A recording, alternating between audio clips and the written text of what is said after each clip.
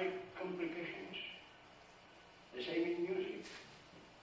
I like what is natural, to weave what the music demands, and I try to do my best.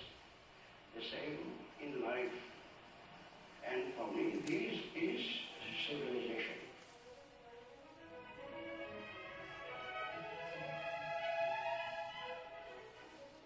What is unjust is bad, so we have to react, to accept or to refuse, but to act all the time.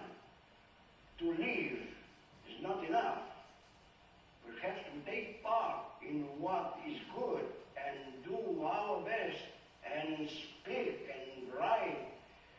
This is the duty of everybody, and more so the privileged people who have won the esteem of the world. During my lifetime, I have traveled many lands. I have found beauty everywhere. But the beauty of Catalonia has nourished me since infancy. And when I choose to close my eyes, I see the ocean at San Salvador and the seaside village of Sitges with the little fishing boats on the sand, the vineyards, the olive groves, the pomegranate trees that from the province of Tarragona, the river Llobregat, and the peaks of Montserrat. Catalonia is the land of my birth, and I love her as a mother.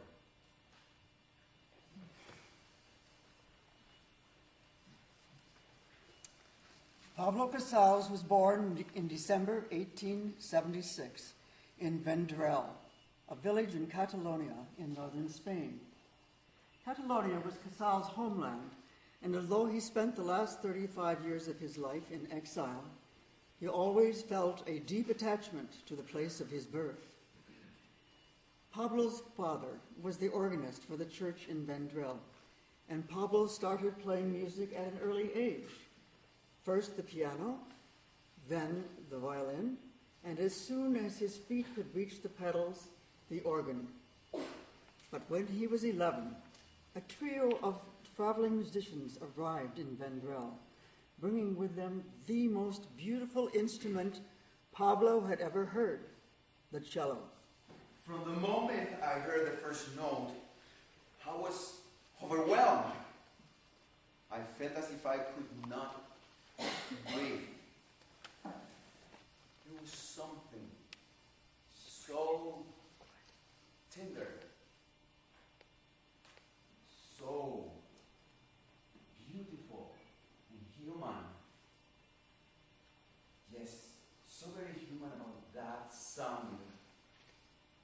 I have never heard such a beautiful sound before. The radiance filled me. When the first composition ended, I told my father, "Father, that is the most beautiful instrument I have ever heard. That is what I want to play." Casals' father knew from experience how hard it was to earn a living as a musician. But his mother was convinced that Pablo had a special gift and that everything should be done to nourish it.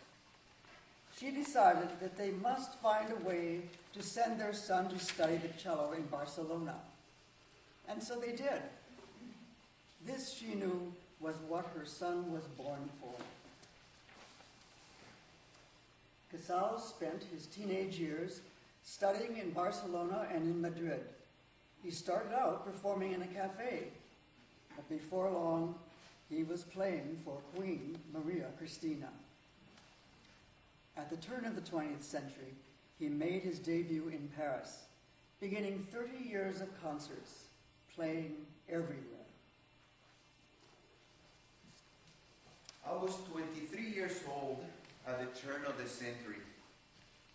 It was a time of brave expectations. Many believed that the new epoch was at hand, that the dawn of the 20th century would prove to be a turning point in the affair of men. They said recent scientific advances, predicted a future of great social progress, the era, they said, was approaching when poverty and hunger would at last disappear.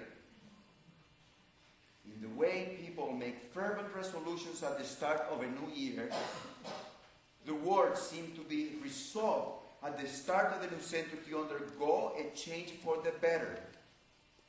Who then foresaw the coming decades bringing unimaginable horrors of 2 world wars, concentration camps, and atomic bombs? Everything about us is in constant change. That is the way of nature. And we ourselves are changing all the time, for we are part of nature. We have a duty always to work to change ourselves better.